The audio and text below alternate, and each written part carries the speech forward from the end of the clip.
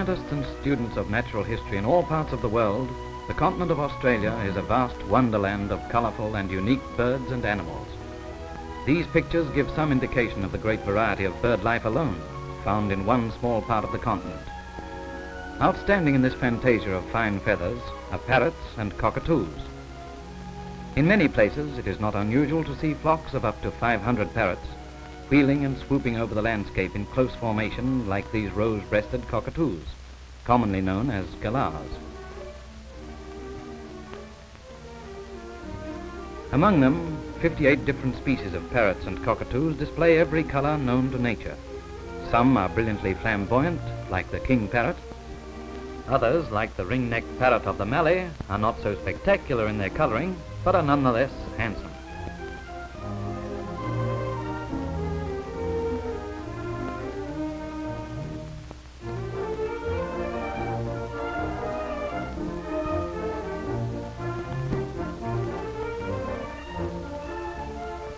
The water birds of Australia include most of the world's common species, including ibis, cranes, egrets, herons and storks.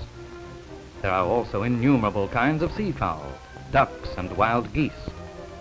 The most rare of these waterfowl is the black swan, unknown anywhere else in the world except in zoos and parks. It usually nests on an island, out of the way of foxes and other marauding animals. With its long and flexible neck, the swan turns the eggs in the nest, cleans its feathers, and builds up the side of the nest to keep out cold and damp winds coming off the water. When the cygnets are hatched, they are covered with a yellow down which turns black after 2 or 3 months. Pelicans are found in other parts of the world, but the Australian variety is bigger than most others and has a larger pouch.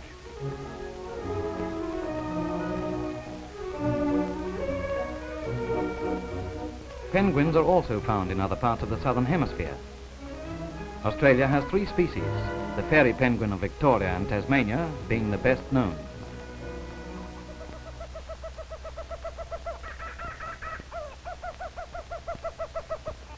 This is the call of Laughing Jack, the kookaburra. The kookaburra is the largest member of the kingfisher family and is found in open forest lands all over the country. Along with the koala and the kangaroo, he is one of Australia's popular favourites.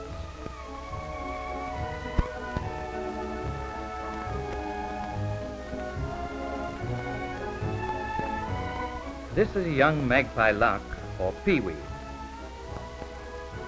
and a young black and white magpie who later becomes a brilliant singer.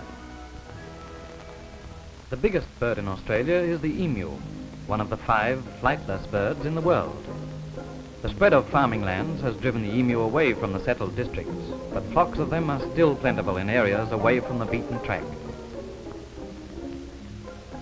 The male bird does most of the incubation, sitting on a clutch of between 5 and 8 eggs each season.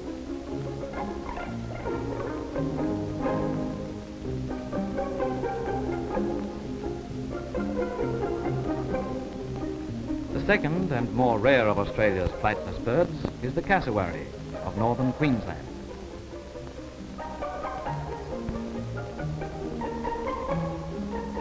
A unique and particularly interesting group of birds are the mound builders, which include the scrub turkeys seen here. Instead of making nests, this group of birds build up great mounds of earth, sticks and leaves, sometimes rising to 7 or 8 feet in height. Some of these mounds are community efforts involving the work of 3 or 4 families, all of which deposit 10 or a dozen eggs in the mound, where they are hatched by the warmth of the decaying vegetable matter. The chicks are fully fledged when hatched and are able to fend for themselves within a few hours.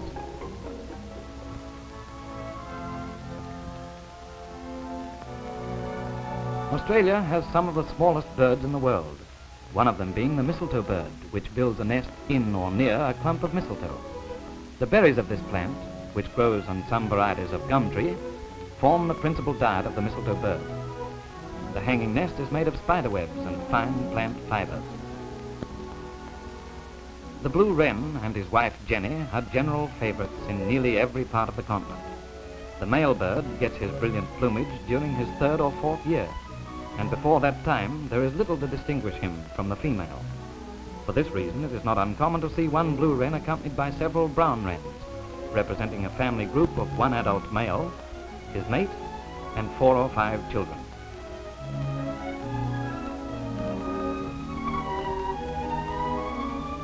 Another group of small birds that can be frequently seen in open forest country are the thornbills.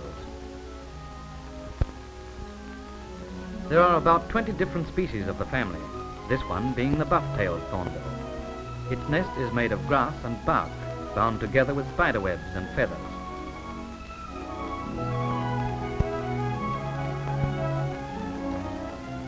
The pardalot is one of the smallest of all birds, being very little bigger than a man's thumb. Their feathers vary considerably in color. Some of them have red spotted wings, some have yellow, and others orange.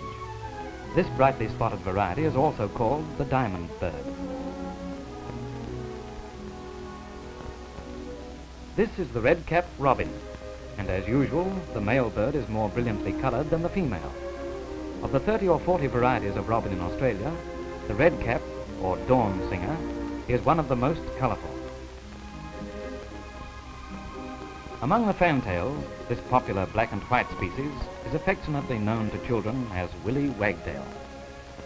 The bellbird has a call that sounds like a striking bell. Here's a shy bird more often heard than seen.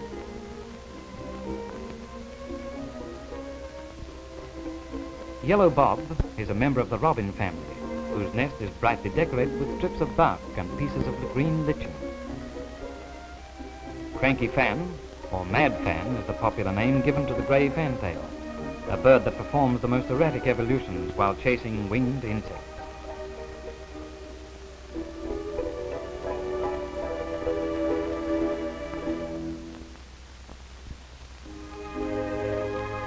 Among the nocturnal birds and birds of prey, there are several members of the owl family, and a wide variety of hawks and eagles. This white sea eagle is a coastal scavenger. The red goshawk is probably the most aggressive of all Australian birds of prey. The kestrel is a high-flying bird noted for its ability to hover, and also for its insatiable appetite for mice and other small rodents.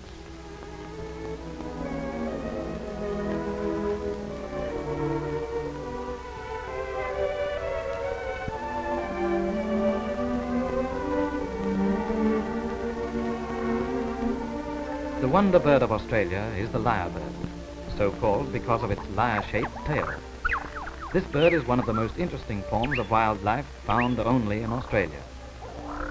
While the modest hen bird is busy making a nest and hatching a single egg, the male lyre bird devotes most of his time to clearing small patches of the forest floor to provide himself with a series of mounds or playgrounds. During the mating season particularly, he moves from one mound to another and goes through a spectacular routine of song and dance designed to impress his mate.